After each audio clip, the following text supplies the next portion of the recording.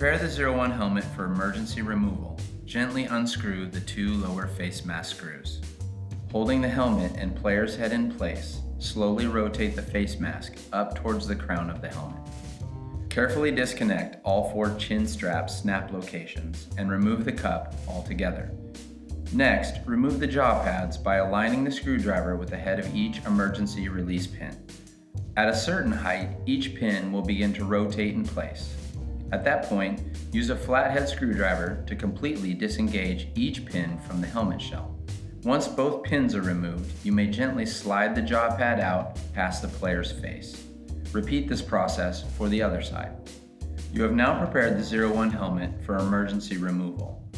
That's it, you did it. Thanks for watching this video, and thank you for making the ZERO1 part of your equipment kit.